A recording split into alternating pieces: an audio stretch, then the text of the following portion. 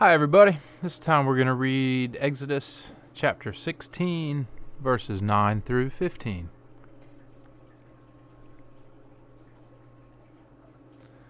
And Moses said to Aaron, Say thou to all the congregation of the sons of Israel, Nay ye before the Lord, for he heard your grutching. And when Aaron spake to all the company of the sons of Israel, they beheld into the wilderness, and lo, the glory of the Lord appeared in a cloud. For so the Lord spake to Moses, and said, I heard the grutchings of the sons of Israel. Speak thou to them, At eventide ye shall eat fleshes, and in the mortide ye shall be filled with loaves, and ye shall wite that I am your Lord God. Therefore eventide was made, and curlew staden and hilden the castles. And in the mortide dew came by the face of the castles. And when it had hilled the earth a little thing, and as pwned with a pestle, and the license of an hoarfrost on earth appeared in the wilderness. And when the sons of Israel hadn't seen that, they said unto Gitter, Man, who? Which signifieth, What is this? For they wisten not what it was.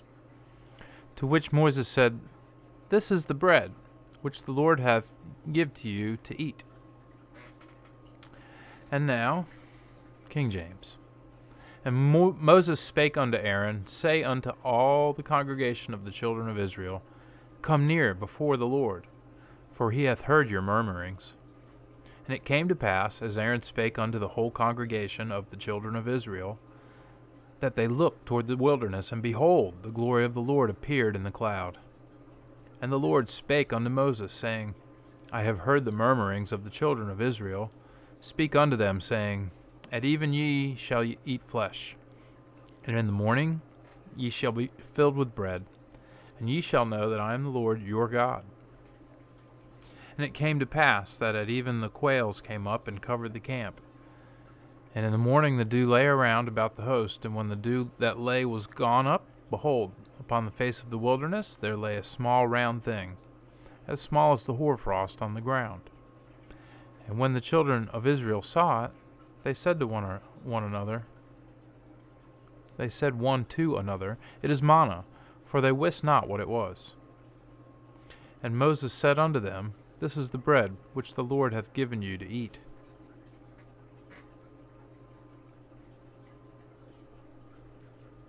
Man, who?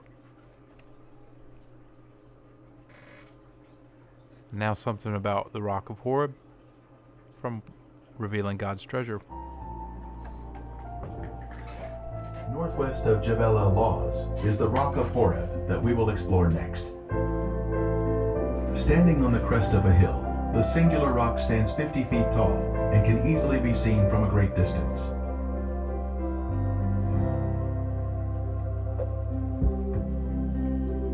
As the people complained once again, asking for water, the Lord heard their cries, and he commanded Moses to strike the rock. Then water gushed out in abundance. The rock was split down the middle, from top to bottom, by the hand of God.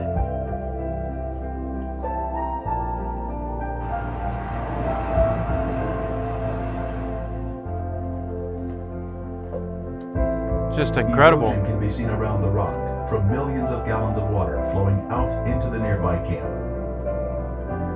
He opened the rock and water flowed out.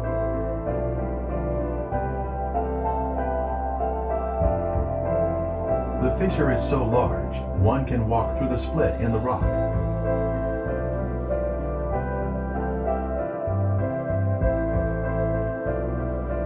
The rocks below show clear signs of water erosion.